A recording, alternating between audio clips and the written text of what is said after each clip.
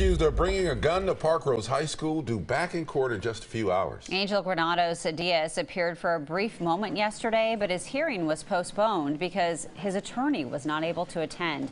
Elise Haas has been covering the story since it happened. She joins us now live with new information on the charges Granados Diaz is facing. Elise?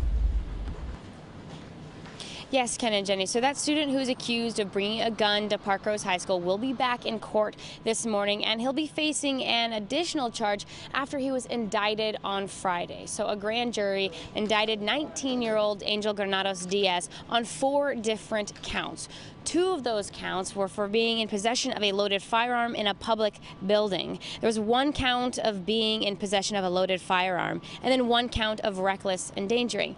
And according to court documents, it goes on to further accuse Diaz of trying to discharge the firearm inside the school. So as you'll recall, this gun scare happened at Parkrose High School earlier this month, prompting a massive evacuation of both the high school and the middle school, and it was the football coach who stopped him before anyone was hurt.